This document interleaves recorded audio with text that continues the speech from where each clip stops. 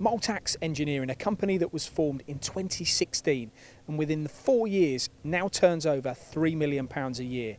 And in fact, they've invested a similar level in technology to get them here.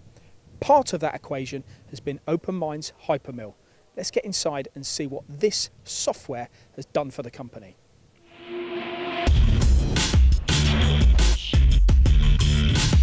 Myself and my business partner Ashley Misen, we registered the company back in November 2016.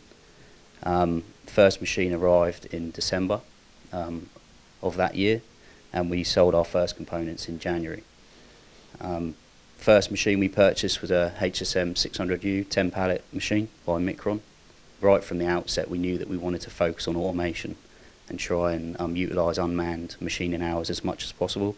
In the beginning, obviously just being the two of us, extremely tough, high customer demands, keen to deliver and do exactly what we set out to do from the start, and just trying to gather the momentum so we could get to a point where we could take on additional resource, be it machine tools and staffing. Obviously at the start it was just myself and Ashley, so a huge demand put on us personally to deliver.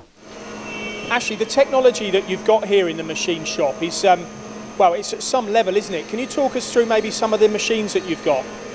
So it was always our sort of thing from the start to invest in high-level machinery. So the first machinery we bought was the machine behind me. It's a 10-pallet automated HSM 600. It's a high-speed spindle, HSK 63 back end. So we sort of went from it for the start. And then the latest 5-axis that we bought was a Milli 700. This again was just to give us the versatility of bigger components and also to sort of be a sister machine to the 600 behind. The nature of our work means that we can't be late on delivery, so we need to cover all bases. Obviously 5 of the 6 machines are automated. We try to maximise our automation as much as possible. All of the machines carry Lang single point tooling, so to enable us with inspection. And how important is the CAD-CAM that you operate here? Tell us about the OpenMind situation. So we started off, I was an OpenMind user before we decided to take the decision to start the business at a relatively high level. It's a game changer for us really. We've got integrated machine models, the programming, to program on hyperMill, I'd say from the use of many CAM systems I've used over the years. It's so simple to even train a non-CAM user. We have our setter and operators use it as a setting tool as well as a programming tool, so they can check the datum of the part, produce a tool sheet, post the NC code into the machines.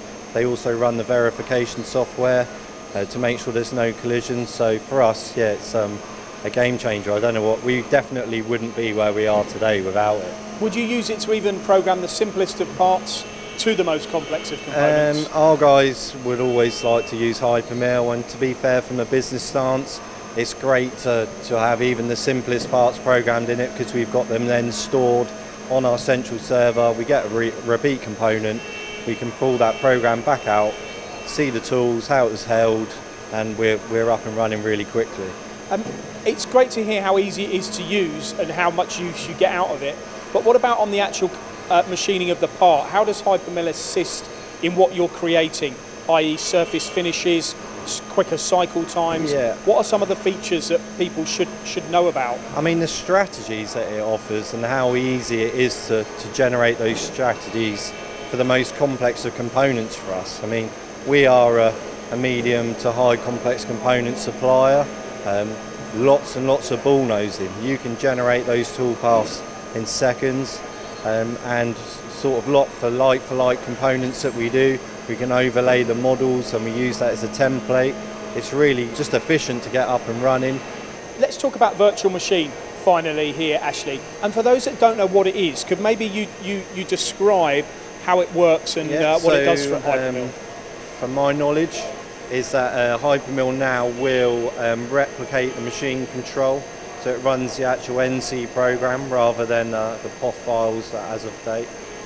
We've also now got full integrated models into that simulation package, and we have also bought the optimization package, which will now look at the toolpaths generated by that software And hyperMill in history is always, every time the table is indexed, will go to a home safe position.